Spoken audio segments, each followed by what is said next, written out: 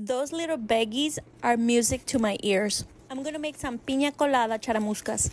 To cool us down from this heat, it is way too hot. The ingredients are simple. I'm gonna list them for you. 1 cup pineapples, diced into small pieces. 1 can coconut milk. 1 can evaporated milk. Measure out 1 can of pineapple juice. Condensed milk or sugar for sweetness.